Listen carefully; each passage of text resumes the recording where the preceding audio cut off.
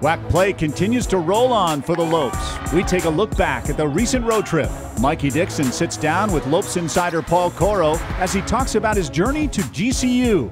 Soccer coach Shellis Heineman discusses his recent Hall of Fame induction, and we look ahead to the upcoming home slate.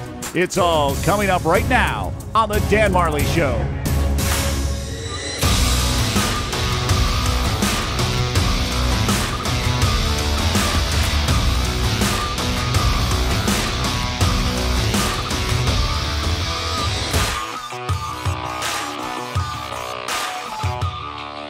Hello and welcome to the Dan Majerle Show, presented by Talking Stick Resort. Barry Butel alongside the head coach of your GCU Lopes, Dan Majerle, coming back a little bit different than last time we talked. You're coming back 2-2, two big road wins. You got to be feeling great. Oh, yeah, it was awesome. We went on a mission to win 2 games. Went to Chicago State. I thought the first half we played exceptionally well.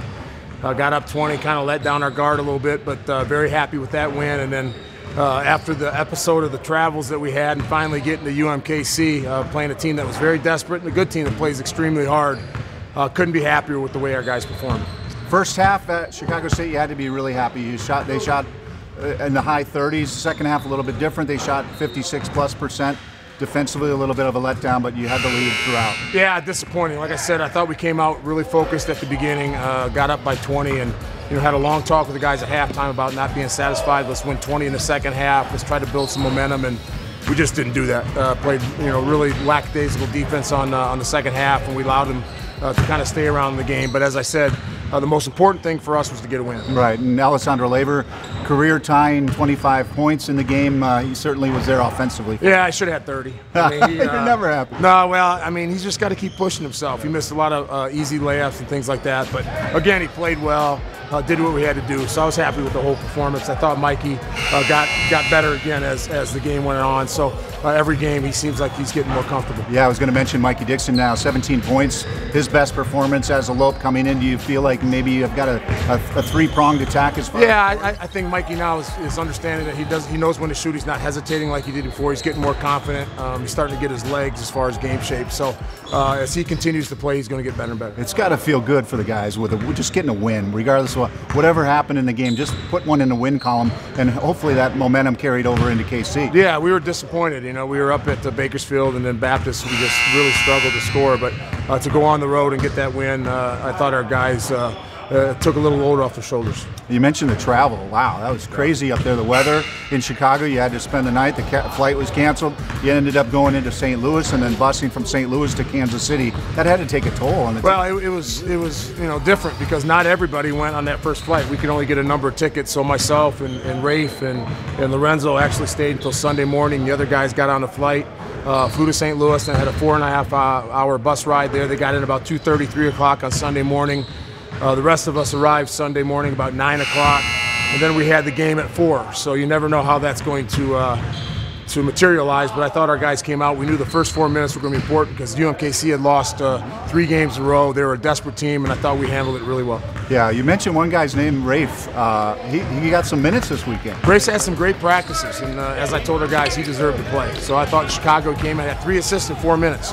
I thought he did really well, and then put him again in early against KC, played another 5 minutes. So if he keeps practicing and playing this way, maybe his minutes will increase, but he's given us some really valuable time. And Mikey had a really good performance against Kansas City and really had ice water in his veins at the free throw line, 6 for 6. Yeah, he was huge. Did a really good job of getting going early and then stepping up and making those free throws. We did a poor job of managing the clock down the stretch, fouled a little early, didn't foul, but Mikey stepping up and making those 6 free throws were huge. So you really feel like he's, these past 2 games that he's finding his groove? I think so. I think he's starting to understand how he has to play and what shot is his, and I think I'm starting to learn where I have to get him the ball and what plays work for his skill set. Carlos Johnson also from that 3-pronged scoring attack, he contributed mightily as well. Yeah, I thought he did a really good job, especially at UMKC. He started off hot and then didn't try to force things. Took good shots when they were there. Made a big 3 in the second half, but was very efficient. So I think Carlos, and Mikey played great. And Ollie, really went up against the buzzsaw. Their freshmen really made a physical game for him. Ollie had an okay game. Didn't play well, but I thought he did enough for us to help win. And Javon Blackshear's numbers, they were okay, but the big number that stood out in that second game at KC was 10 defensive rebounds. Well, it's amazing. Javon's leading the WAC in defensive rebounds. He's leading the whole conference in defensive rebounds. He's second on our team. He's third in the league in rebounding total. So, and you didn't see that at Chatham Mountain, you said in the post. I told him when he got here, I'd never seen you get a rebound, but he's really taking that hard, especially on the defensive end. Our guys are trying to box out, and he's down out there rooting the ball out, so he's doing a great job. And Alessandro Lever, because of the last 2 games, he's the WAC Player of the Week for the second time. Yeah, I mean, he's the engine. You probably could have gave it to Mikey. Like I said, I think Isaiah. I mean, Alessandro had a poor game against UMKC, but everybody knows that he's the focal point of everybody that we play against. But you said that, and you might not have been having that luxury to say he had a poor game and you won the game. Because how he goes, the team has been able to go. So that's got to be a good feeling. Yeah, he draws a lot of double teams down there. So he's doing a good job, and we're going to keep feeding the ball. So he's got to play a little bit better when guys get physical. But yeah, he faced a lot of adversity last year, and he's really stepped it up this year and realized that he's got to play well. Coming up, who did he idolize growing up, and what does he like to do away from the court? Our Lopes insider Paul Coro catches up with Mikey Dixon.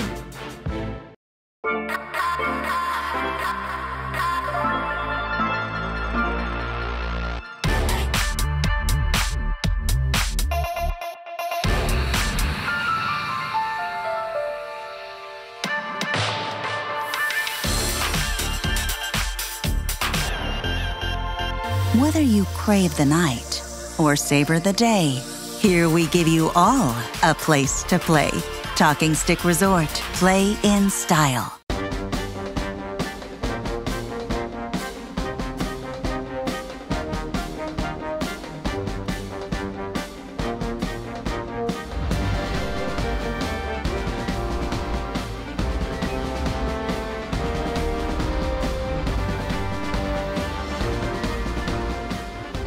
Find your purpose at GCU, where advanced technologies drive education. Private, Christian, affordable. Visit gcu.edu.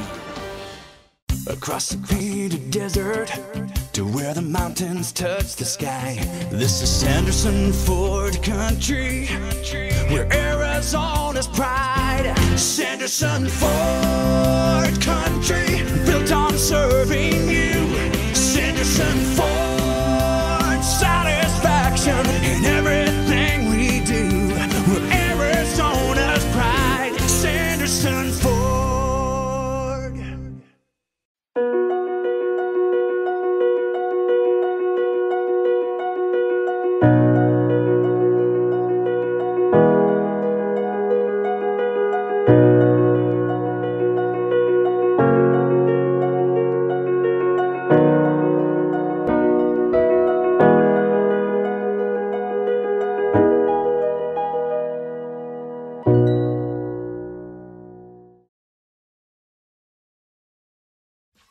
The Dan Majerle Show on Fox Sports Arizona is presented by Talking Stick Resort. Play in style. And also brought to you by Cox Business. It's time for the Talking Stick Resort Play of the Week. Play in style. Dixon, they're trying to get the ball to Lever. Alec is all over it. Dixon from outside a three. Oh, my goodness. That was a big shot by Dixon right in the face. Welcome back to the Dan Majerle Show, presented by Talking Stick Resort. Barry Buttel alongside the head coach, Dan Majerle. And we've talked about Mikey Dixon. He's getting into that groove. He's had a big outing at Chicago State and followed up with KC. He's the transfer from St. John's. He's got to be feeling more comfortable as a Lope now. Well, I think so. I mean, was able to come in a semester, last year in the second semester, so he's had about a year.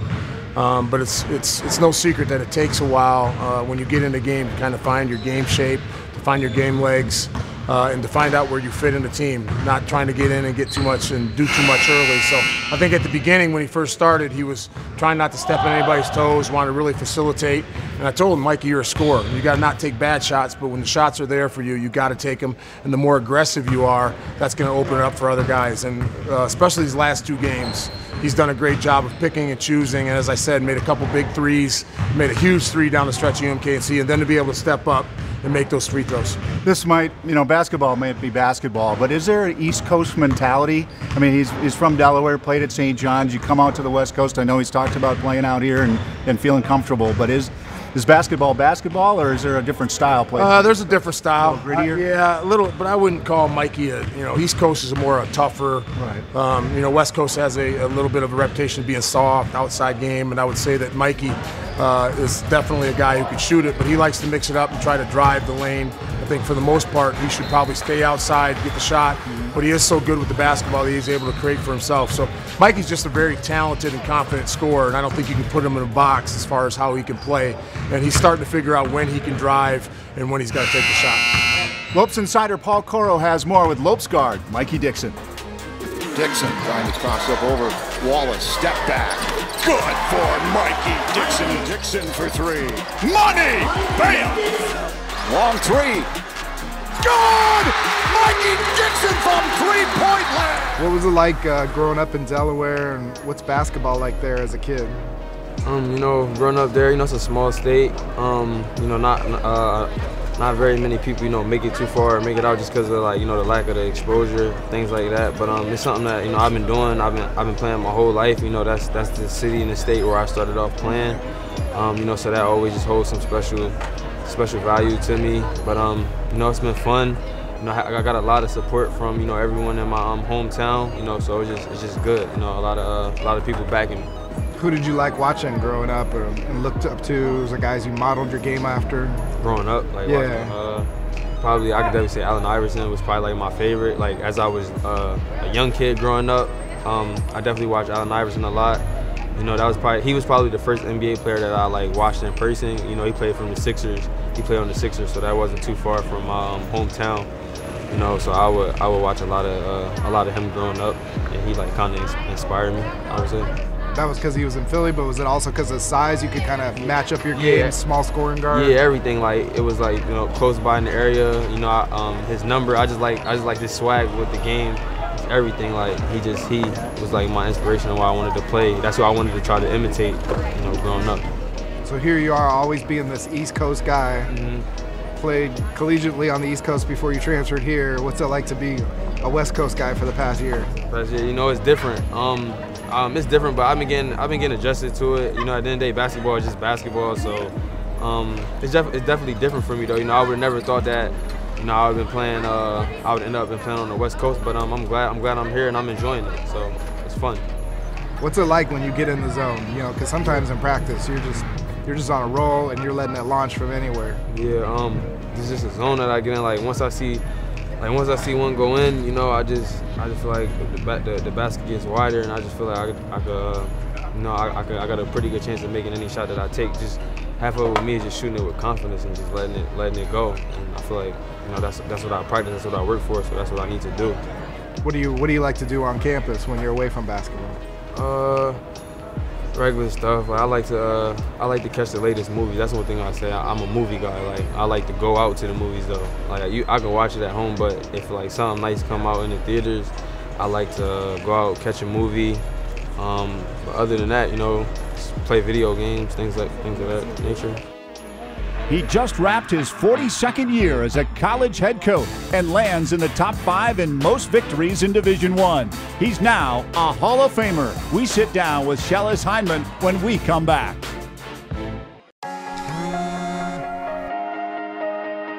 Waking up with peace of mind. Just one of the little perks you get with the SRP Power app.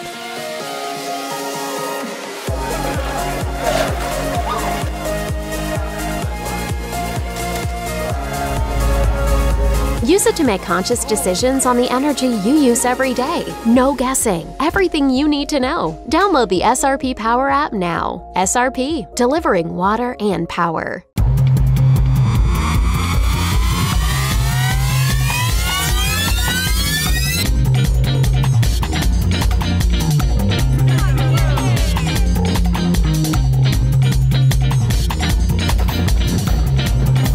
needed one more member on our roster. Streets of New York is proud to announce Grand Canyon University to our winning team. We are now the official pizza of GCU. Go Lopes. This Waste Management Phoenix Open will finally be his.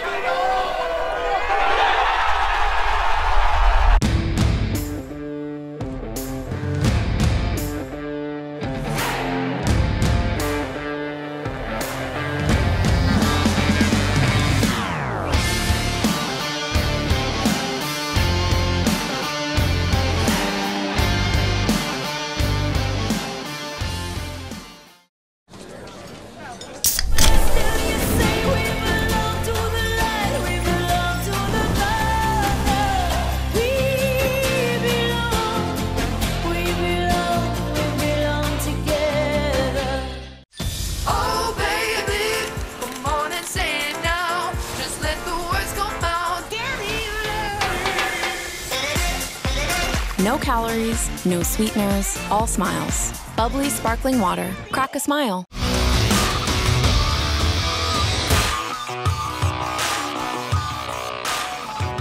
welcome the new head coach of the GCU Women's Soccer Program.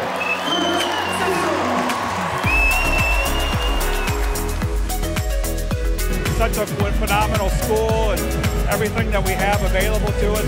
Being a Christian school was something that I was really excited about, so I'm just thrilled to death to be here. You guys have got to win. You guys have got to want to get better. You guys have got to be the ones that want to be competitive. You guys have got to be the ones that want to, what does it take to win a WAC championship, and let's go win a WAC championship. Be dynamic, be creative, and just have fun with it today. It was quite a busy week for Chris Sissel, who now takes over the reins of the women's soccer program. On the men's side, he has spent 42 years at the helm of a Division I soccer program, detoured once by a trip to the MLS as head coach of FC Dallas. 5 years after accepting the head coaching position at GCU, Shellis Heineman continues to build on his accolades. This past August, he reached the 500-win mark and currently ranks 5th in victories as a Division I men's soccer coach. On Friday, he was inducted into the United Soccer Coaches Hall of Fame. Although his career continues to roll on, Shellis reflects on his head coaching journey and Hall of Fame honor. Who would ever thought that Shellis Heineman would be a successful soccer coach? Who would ever thought that Shellis Heineman would be inducted into the United Soccer Coaches Hall of Fame? I never did. Not something I ever thought about, and this journey for me has just been a journey of passion. And I've been so very blessed and fortunate to find a success and to meet so many good people in my lifetime. Yeah, I was born in Macau, China, and my family had lived there for centuries, and it's a Portuguese colony. When we came to the United States, I was in Dayton, Ohio, and I went to high school in Vandalia, Butler. My earlier days in Vandalia, when I was in high school, English wasn't my first language, and my coaches there really influenced me, being a hard worker, giving my best, and just some of the qualities that I use today as a coach. When I was growing up, I lost my father at a young age, so those coaches were great influences on me. The first ones were my high school coaches, and I wanted to be just like them. I think that's probably a normal thing for people to think. You see the job they were doing, you saw the effect they were having on young people, and I hope to have done that as well. Yeah, I played professionally in Cincinnati Comets, and then I went to Brazil to be more involved in the game of soccer. I did coaching courses. I did what they call an estágio. An estágio was, they assigned me to a professional team, São Paulo Futebol Clube, and I was with them for a year and a half.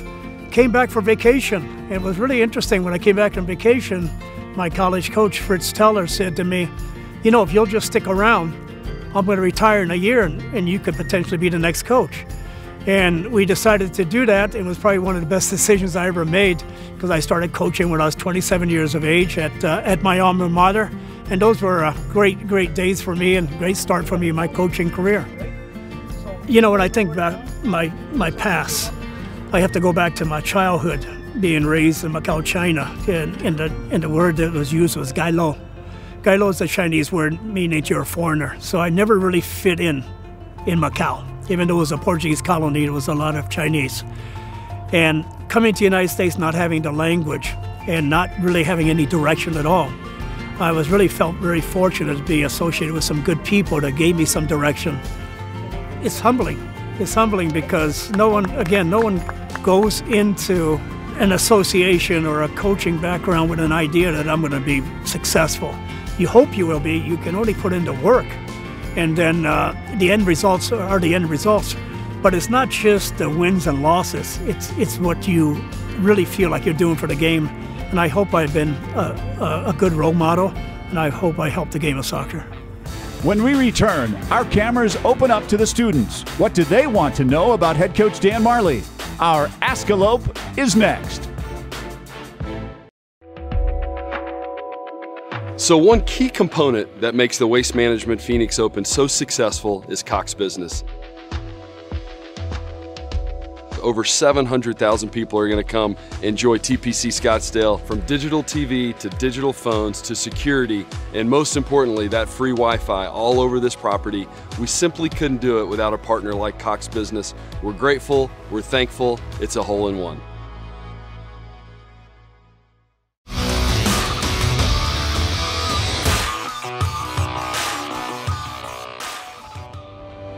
Lopes fans, the WAC tournament is rapidly approaching. Come join us for the fun and festivities March 11th through the 14th. To purchase single game tickets or an all-session pass, hotel accommodations, and for all the event details, go to gculopes.com/events.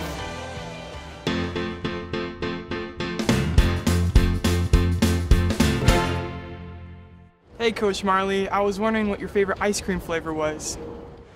Well, Levi, that's an interesting question. I guess if I had to go, it's pretty much vanilla, but if you can put some pralines in there or some chocolate chip, that's fine. Anything mixed in with vanilla. But what I really love to do is, as a kid growing up in Traverse City, I grew up on sausages and Mountain Dew. So you can't add sausages to vanilla ice cream, but what I do is I put a big thing of vanilla ice cream in a glass, and I pour some Mountain Dew in there, and I have a Mountain Dew float. So vanilla ice cream with Mountain Dew, it's delicious, the nectar of the gods, along with some vanilla ice cream, but that's my go-to. Mountain Dew, the nectar of the gods. Nectar of the gods. That's hilarious because I grew up in Minnesota and we pretty much grew up on Mountain Dew too. Now, when I tell you, Mountain Dew endorsement. I tell you, when I grew up on sausage and Mountain Dew. Good Midwestern kid. Up next, as we wrap the show, what's ahead for the Lopes and what to expect in their upcoming matchups when they return to GCU Arena.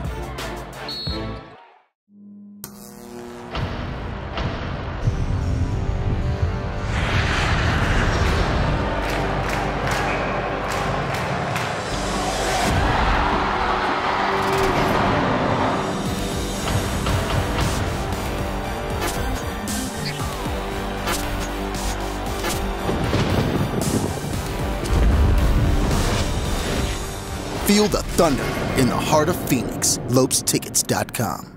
Canyon State Credit Union, a local credit union serving the Valley for over 65 years, can assist you in buying your first home, refinancing your current home, or if you're dreaming of a retirement home. Canyon State Credit Union can provide you with a fast and affordable solution that meets your needs. Let Canyon State Credit Union run the numbers on your dream. Visit canyonstatecu.org or call 623-580-6015 for more information. Canyon State Credit Union, committed to you. We do business in accordance with the Equal Credit Opportunity Act, MLS number 410376. Waking up with peace of mind. Just one of the little perks you get with the SRP Power app.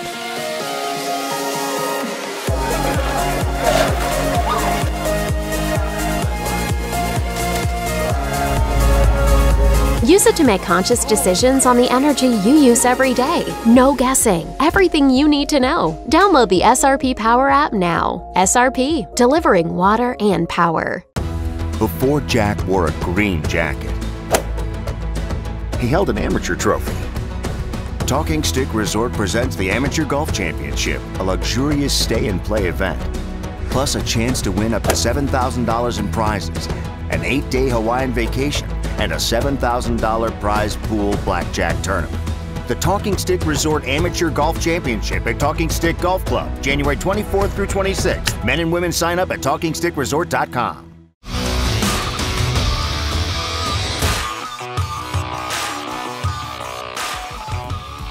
It's time to take a look ahead to the upcoming schedule, brought to you by Cox Business.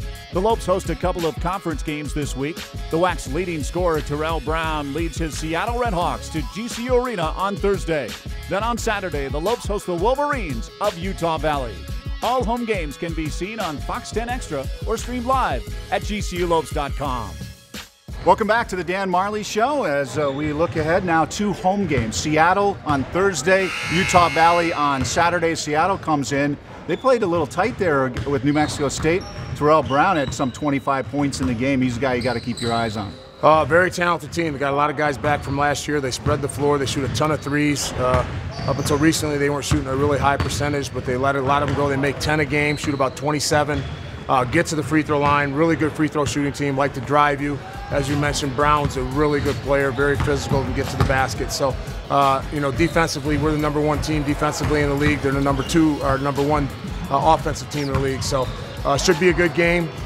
We've done enough here to get us back ourselves in the race. Now we got to come home and take care of home court. Yeah, and when you look at that game, it was pretty tight against New Mexico State. New Mexico State went to the line. They were 26 of 31 in the game. Well, I believe Seattle only went to the line some 18 to 21 times. So. Yeah, it'll be a tough game. Like I said, they spread us out. We played them, we had a great series last year. We beat them here. They beat us at their place in overtime. And then obviously we played them in the first round of the conference tournament and were able to beat them there. So this will be another great matchup. We're excited about it. As I said, we did a great job going on the road. Now we have to come home and take care of home court advantage and be able to find a way to not only beat Seattle, but to find a way to beat Utah Valley on Saturday. Yeah, Utah Valley goes to Bakersfield on Thursday. Then they come here on Saturday. First-year head coach Mark Madsen, he's at the helm there, a former NBA player. Yeah, he's doing a good job. I haven't watched him play yet, obviously, because we're concentrating on Seattle, but I'm sure there'll be another tough team. So, as I've told our guys, we're really concentrating on one game at a time, and that's Seattle. We're going to have to play really well. Yeah, Utah Valley's 2-3. They had a buzzer beater with TJ Washington. They win at 72-70 over UTRGV. But then you got Seattle, they're 3-2. With the last two victories, you're really right in the mix of things in a tight race in the WAC. New Mexico State's on top, but it's really tight there. These two games coming up with Seattle up ahead of you and Utah Valley right below. Well, yeah, if we want to do anything, we got to win at home. I told our guys, you got to go home, you got to go and you got to find a way to win road games, and we were able to do that this week. So, no question, if you want to win this league and to be competitive, you have to win home games no matter who you're playing. Do you feel like your team's kind of starting to get it? Well, I think they're, like I said, their attitude's been great. They're really buying into defensively. We've really gotten better defensively. I said we're the #1 defense team in the league right now. So I think our guys are trying to establish high identity, and they really enjoy that now. So hopefully we'll be able to carry that on. And I told them the better defense we play is going to help our offense. And Blackshear's stepping up defensively, something that you didn't see before he came here. Laver still kind of working on that defensive end of the ball, but he's certainly contributing offensively. Yeah, it'd be a stretch to say Alessandro's a good defensive player. So we'll just leave it at that. The other guy's doing a great job. Ollie just keeps scoring the basketball. But you're coaching it, and it's something from a team concept they have to buy into. Oh, and I think they have. They've been great. Like I said, we haven't gotten to where we are defensively in the WAC without them really buying in. So they understand that that's part of our tradition and that's our identity. So they've done a good job. Well, this is the second season. You talked about that non-conference schedule being the first season. This is definitely the second season. Those 2 wins, you're right back into it before the tournament in March. Yeah, I'm excited. Like I said, I was really proud of our guys. So it's just up to us to not to rest on those 2 wins and get comfortable. We got to build from there and find a way to win on Thursday night. All right, good luck Thursday and Saturday. He's the head coach, and you've been tuning in to the Dan Majerle Show.